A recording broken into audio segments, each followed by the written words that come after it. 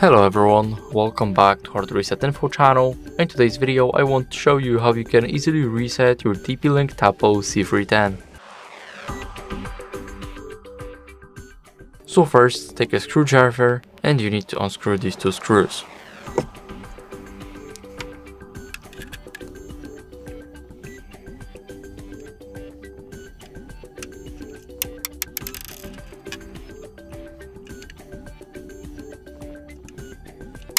After you do that, take off the cover, and in here you have a small reset button.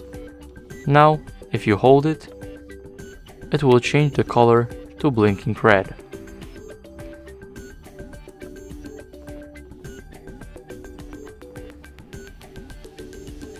As you guys can see, now our camera is resetting.